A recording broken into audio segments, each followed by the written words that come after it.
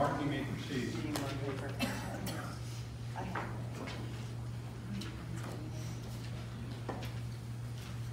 Thank you, Mr. Cullen.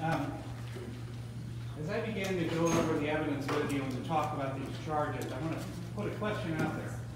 And I'm not going to answer it immediately, but my question is this. Why would Ed Apple steal a backpack? That's a question that needs to be answered. Why would Ed Apple steal a backpack? Another question for you. Why would Ed Apple steal half a day of school time just to lose 4 days from that year of paid time he could have taken off? I'm going to put those questions out there. You see, the administration here is saying that Ed Apple is a hardened criminal. He's a thief, he's a liar, he's basically a perjurer, he's thwarting an investigation, obstructing an investigation. Well, if that's the case, he's one of the smartest criminals in the history of this county. You know why? Because he left behind so much evidence of his innocence. Let's go through this history. January 1, he's at Lac Tuscarora with Dr. Yarger. Now, incidentally, I don't want something to be forgotten here. His testimony was that Dr. Yarger said it was fine for these items to be moved. Notice who the administration has not produced to contradict that. They didn't call Dr. Yarger to contradict that. Why? I understand why. Because for obvious reasons. There are big concerns with Dr. Yarger. But that's not Mr. Apple. And what I'm here to talk about is Mr. Apple. Because January 1st, if he was engaged in a criminal enterprise, and Mr. Berry and Mr. Cook showed up unexpectedly, what should have happened? Well, a thief with criminal intent would have abandoned the plan, would have lied about why they were there, certainly wouldn't have moved things in plain sight of two people who, by all accounts, everyone agrees, showed up unexpectedly. What thief would do that? Or would threaten them and say, you better not tell anyone or it'll leave your job, or something worse will happen. Did that happen? No. In fact, Mr. Cook, Mr. Berry, helped put those tables on the pickup truck. That's not how a thief acts.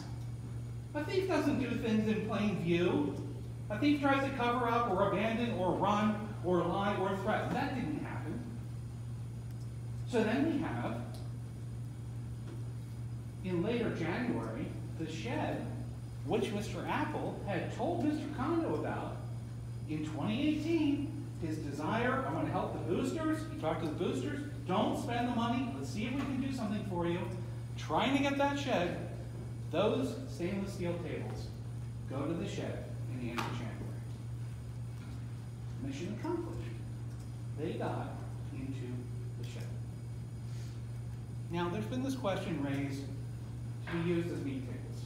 What did that mean? Well, you heard Dr. Eder, when he testified, say that his focus was overwhelmingly on Dr. Yarger. In the context where, on February 11th, an agreement was given to Mr. Apple, which was here. This is the first time you're seeing it, but you got to sign it.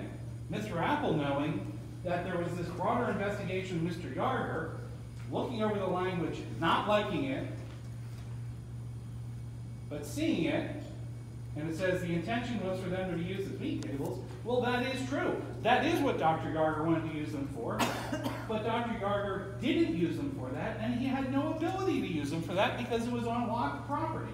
That didn't happen. That was not Ed Apple lying. That was a statement which was made in the context of an investigation into Dr. Yarger. And yet all this is being twisted around, and he's made out to be a perjurer, someone obstructing the investigation, obstructing justice. Now, that's not the case. Because if that were the case, why, when Dr. Eder did, in fact, meet with him the first time on February 4th, did Ed Apple tell him all of these things? Again, that's not the way a thief acts. And in fact, he didn't even stop there. He followed it up. He sent pictures the next day. He texted pictures. So he said, well, it's not enough just for me to tell you about it. I tell you what, here are some of the things. I'm not opening it very well, but they're in your binder. Here are pictures of some things I took. Now, what thief does that? What thief also sends an email with an attachment with a list which is written out in formal academic style. Roman numeral 1, capital A, capital B, Roman numeral 2, A, B. That's not how a thief acts. And yet, this administration is bent on portraying him as someone evil and insidious. You heard the character witnesses. You heard what they said. This is not consistent with a 25-year educator. What, did he suddenly develop kleptomania 25 years in? Decides to steal things? Doesn't sell them? Doesn't try to sell them? They're all here.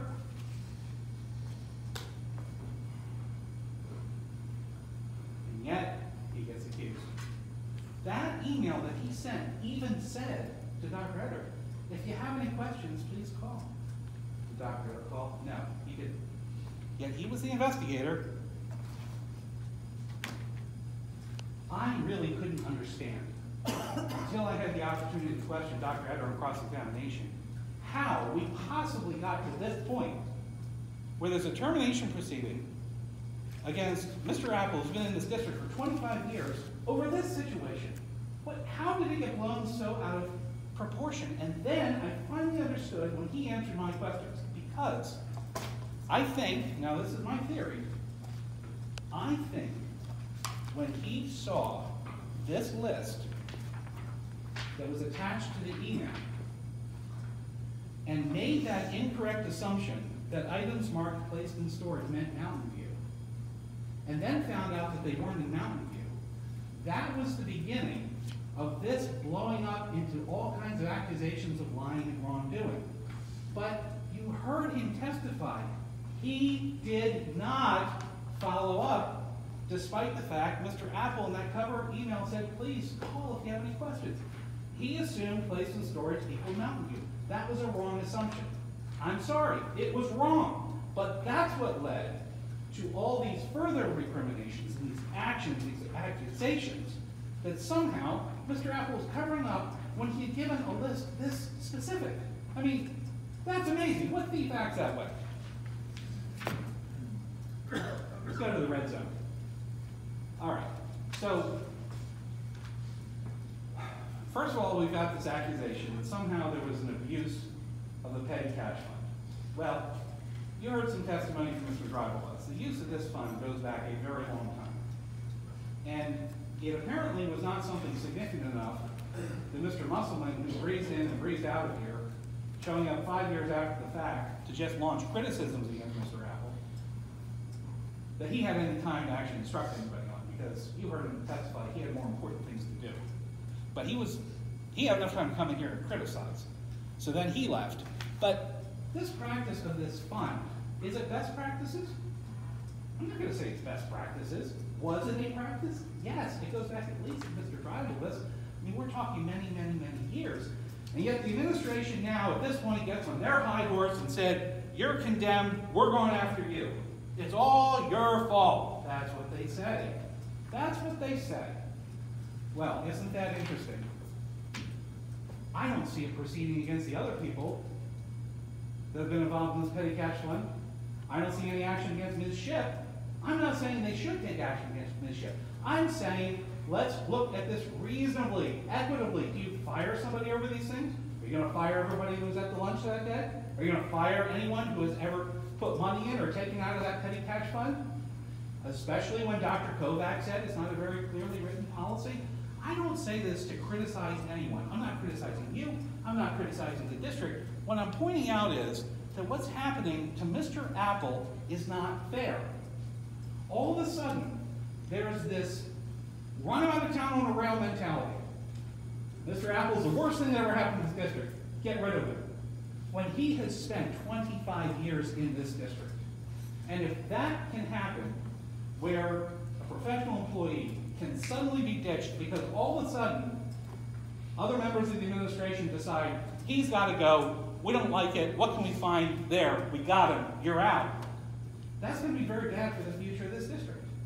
Because that word gets around. That word gets around. That really, you're not very secure if you're hired there. Well, let's talk about the alcohol issue. The alcohol issue. You know what's one thing the administration never put in evidence? any actual policy that said that somehow it was wrong to consume alcohol during school time? I don't see that. It's not in your binder. Unless I overlooked it, I didn't see it. But let me talk more broadly about it. The question is, it seems like what they're really trying to get at is they're trying to accuse him of taking half a day off, getting paid for it when he shouldn't. Now, of course, if he did take half a day off, then it's really no one's business how he chooses to eat lunch. It's no one's business how he spends those hours. So now I'm going to get to that, the second of those two questions I asked at the beginning. Why would Ed Apple steal half a day only to finish the fiscal year with 4 days unused? That makes no sense. You can't get around that objectively. That makes no sense at all. Ms. Schick doesn't remember him saying it. He says he said it. He also says he put money down on the table. There's no contrary evidence. I mean, I realize you can either believe or disbelieve it. What I'm saying is they are putting one card on top of another because none of these individual allegations are enough to terminate somebody, and they know it. So they're trying to string this with that and with the other thing and somehow convince you that the whole is greater than the sum of the parts. Well, it's not. It's not enough. It does not meet the standard under the law, and your lawyer will instruct you on that in more detail, of course. Let me talk about one contradiction in testimony that may be on your mind. Mr. Apple testified that when he met with Dr. Etter on the 11th, Dr. Etter said, "The report will go to the state police if you don't sign this thing." And that he felt coerced, but he signed it anyway. Dr. Etter said, no, that didn't happen. You saw with your own eyes Dr. Etter not testify fully the first time he was asked about the February 4th meeting. Remember what he said? He said, well, Mr. Apple said that there were stainless steel tables and a pot and pan. It was only when I cross-examined him, oh yeah, there was reference to a meat slicer. Pretty interesting. Oh, I don't have perfect recall. 6 months ago. Well, you know what that is, ladies and gentlemen? I'm not accusing Dr. Etter of lying. I'm accusing him of being a human being. People forget things sometimes. People don't speak in 100% scientific military accuracy at all times. But you saw with your own eyes, there is not a perfect record keeper over here in this case that's being used against Mr. Apple when they are trying to look at the smallest little thing and say, aha, we got you there, aha, we got you there. Apparently, the use of the term abandoned to describe Lac Tuscarora is somehow an intentionally false statement. That's absolutely ridiculous. That building was closed. There were no more classes there. It was locked. Yet, quote-unquote, abandoned is now a crime as they accused. In fact, that accusation was so outrageous, your counsel struck it. That was completely outrageous that you would come in here and assert that you had criminal jurisdiction over him when you had nothing. And you'd keep your volume down. I think the board would appreciate it.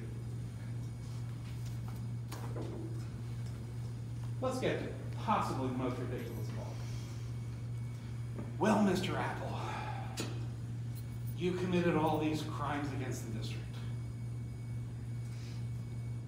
The Pennsylvania State Police are after you. You were charged, we're the victim, and yet you didn't tell us that you've been charged. Oh, so now we're going to terminate him because he didn't give the district a letter containing information that the district knew in its entirety. That's why I asked Dr. Dr. Kovac, was there a single thing in that form that you're saying Mr. Apple didn't submit that the district didn't already know? Answer, no. The district knew it all. And yet again, Mr. Apple has to be portrayed as the worst person ever to be in this district.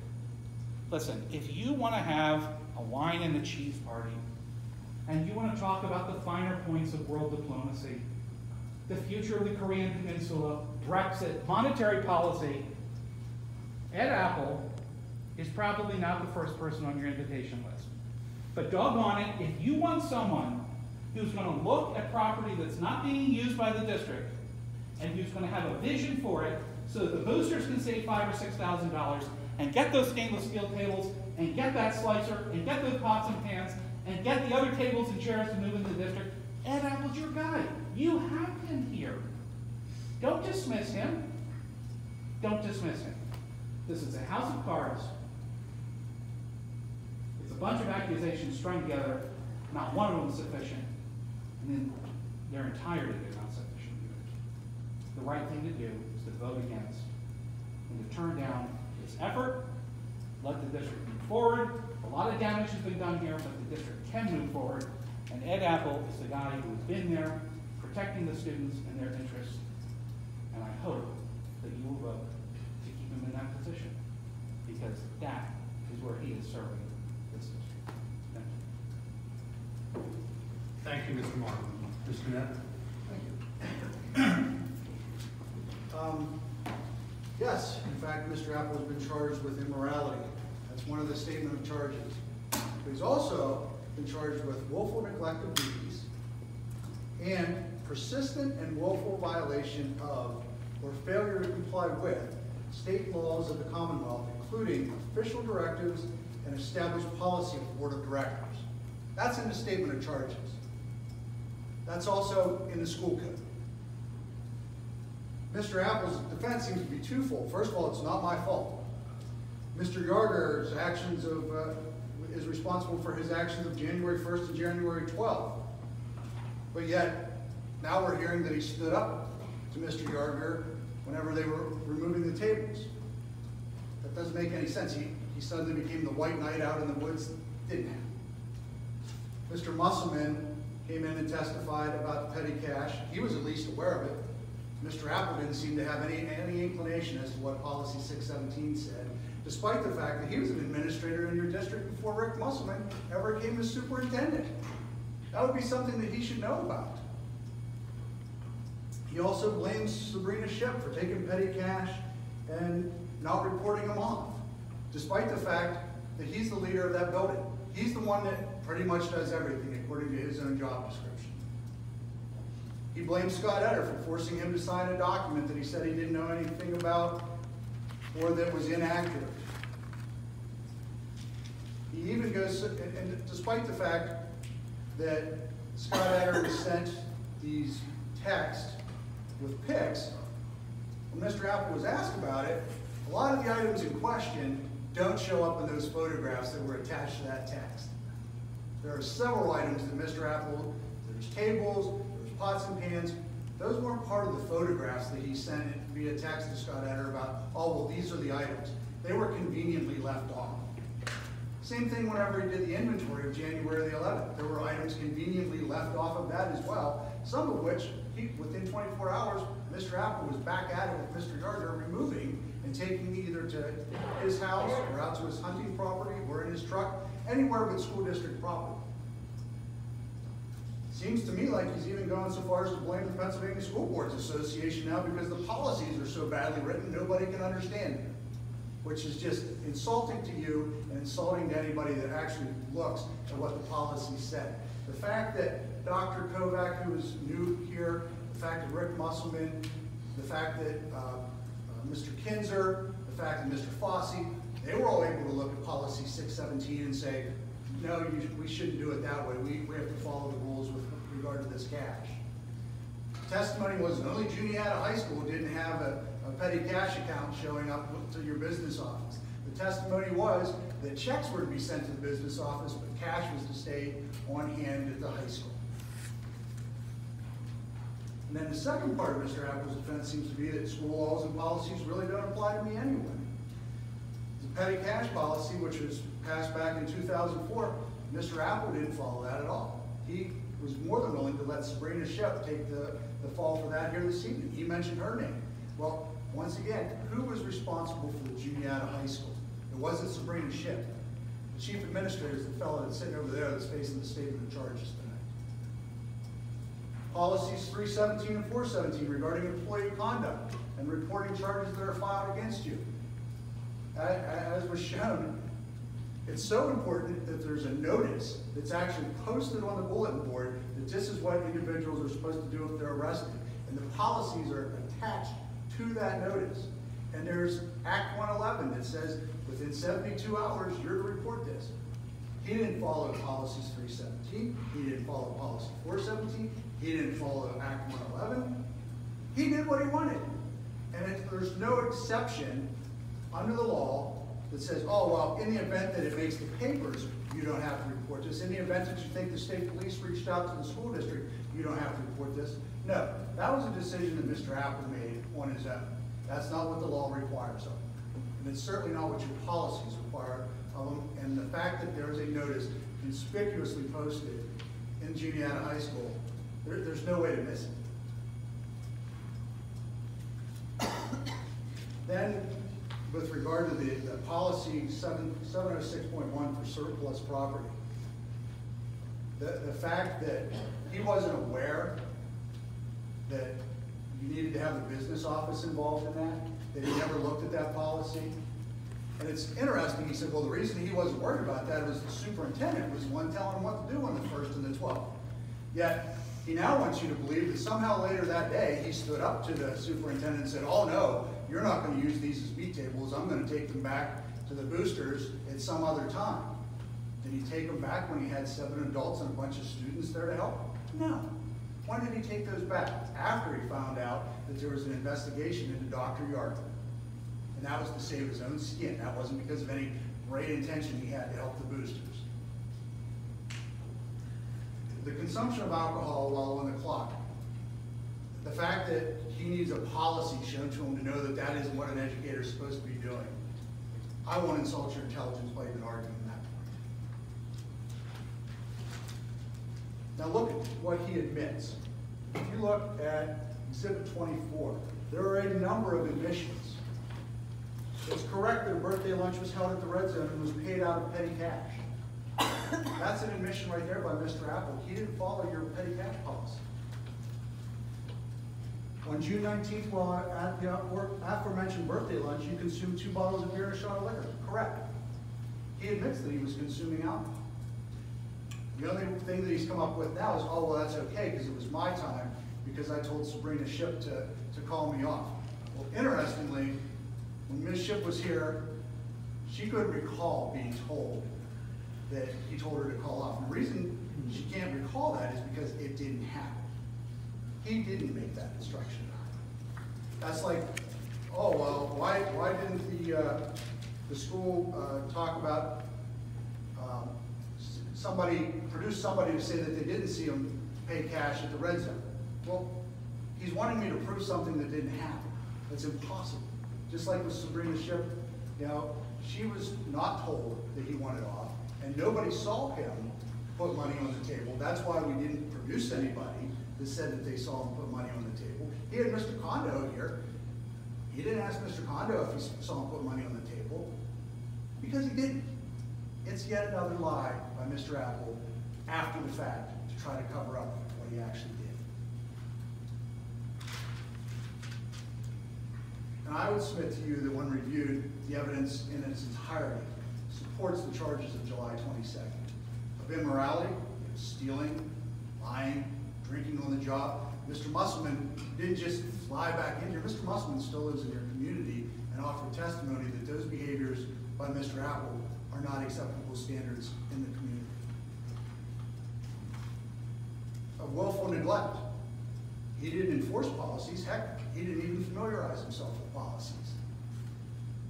And he left the job, he didn't report off, and he had a duty as the #2 guy in the district. You heard him, that was important. I'm the #2 guy in the district, and it was nice to be recognized finally. As the #2 guy in the district, he didn't make anybody aware of what Dr. Yardley was saying he wanted to do with those tables.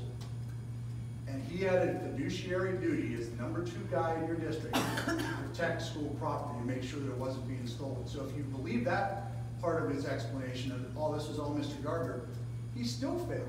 He still failed because he had a duty as a high-paid administrator in your district, the #2 guy, to make sure that the superintendent wasn't pulling those sort of shenanigans.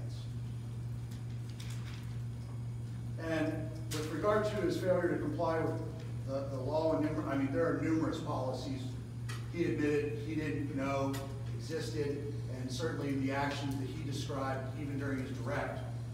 He didn't comply with your school district policies when it came to petty cash. He didn't comply with your school district policies when it came to what to do with surplus property. He didn't care. He didn't care.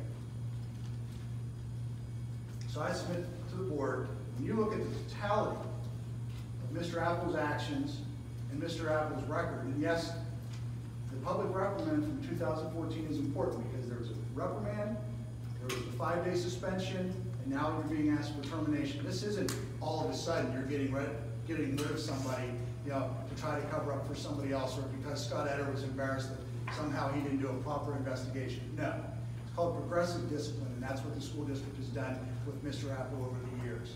And you would be well within your rights, and there's certain sufficient evidence and support of the law to terminate Mr. Apple from his employment with the Juniata County School District. I ask you to please do so. Thank you. Thank you. So we're now concluded with anything that needs to go on the record. I'll just make a brief statement. At this point, I'm going to deliberate with the board. The board is not going to be returning tonight with any answer. So you're all free to leave. Don't feel you need to wait around to see what the answer is going to be. I'll be deliberating with the board, and we'll be addressing this in due course at some further time. And it's my understanding you want the court reporter to take the 2 witness books? That's correct. All right, if there's nothing further, we'll go off the record. Thank you, witnesses. Thank you, counsel. You each did an excellent job. I want to thank those in attendance for allowing us to proceed and for showing interest. Thank you.